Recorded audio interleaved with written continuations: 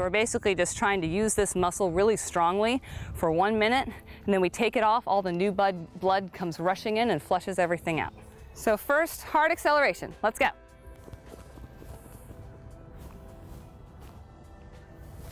So things that he did awesome that time is when he got to that cone, he immediately started picking his head up and started thinking about his posture. So again, you want that at first 10 yards. You really want to be on that steep angle and accelerating, but then as soon as you can, you want to lift up out of that so that you're really just maintaining.